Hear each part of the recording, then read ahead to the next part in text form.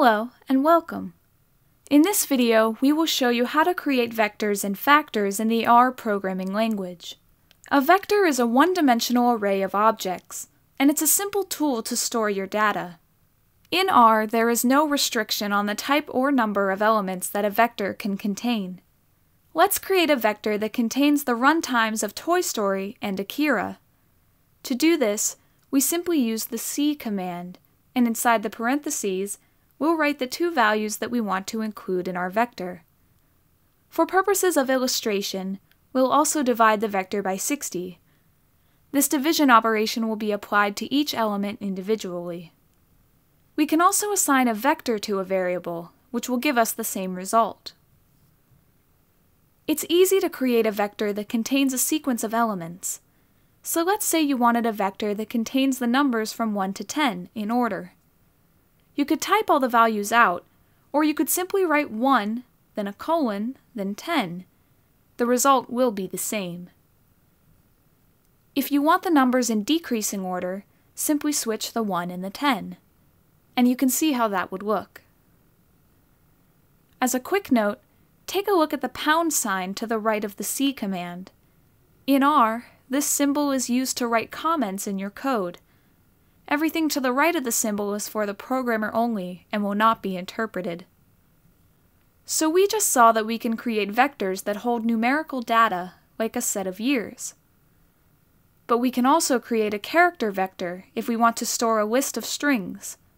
For example, we can create a vector that holds titles, which would look like this. One additional vector type we'll touch on is the logical vector. Logical data is simply a true or false, typically created via a comparison operator. For example, if we type 1997 greater than 2000, we get false as the output. These operators can be applied to vectors. So suppose we have a vector that contains movie ratings, which looks like this.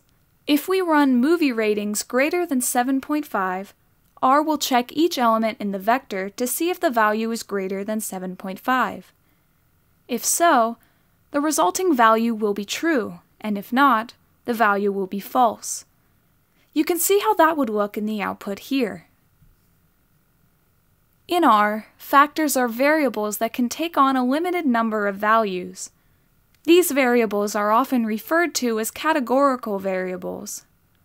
The other extreme would be a continuous variable, which can take on an infinite number of values. Let's encode the vector we have here as a factor. If you look at the output, you'll notice that there are 3 levels, which correspond to the 3 unique categories of the vector: animation, comedy, and crime. The summary function is useful when working with factors.